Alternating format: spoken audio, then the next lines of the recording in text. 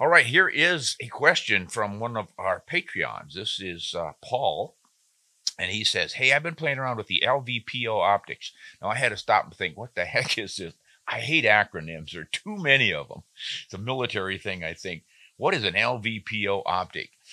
Stands for low variable power optic. So what they're saying is essentially you've got a scope that is a variable power adjustment, but it's not getting up there to 12 power, 15 power, 20 power. It's low, like 6 power, 8 power at the max.